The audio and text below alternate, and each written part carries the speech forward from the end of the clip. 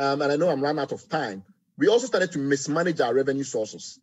A lot of people forget that Ghana primarily is still a tri-commodity economy. Until about 1995, cocoa provided maybe 80% of all the external income we made.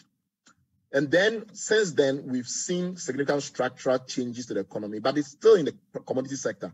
It's primarily gold, oil, and cocoa now. Now, let me very quickly run through why I think that in those segments, which are major revenue drivers, we are doing everything we can not to be able to make the right revenue. In the area of gold, everybody who studies that sector knows that the real challenges we have is not in the royalties. The royalties are short. Whether the companies make profit or not, they pay us the royalties. The real problem we have is that we have 10% equity in some of these companies, and they don't pay any tax because dividend because they claim they are not making profit.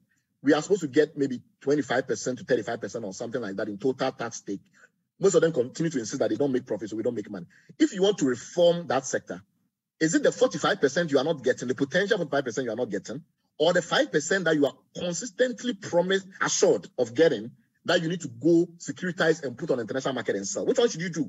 And then we decide rather than tackle the equity issue and the equity dividend issue and the tax issue in the sector, we'd rather take the royalties and go and securitize them in London and sell. Now, that problem is evidence of why we now have this situation we have in gold, where every time we try to fix illegal mining, gold production drops significantly, as it did last year. Take oil.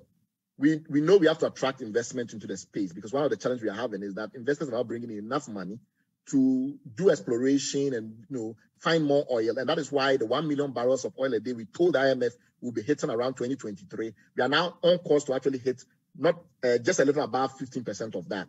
Part of the reason is that the investment is not flowing because of our conduct.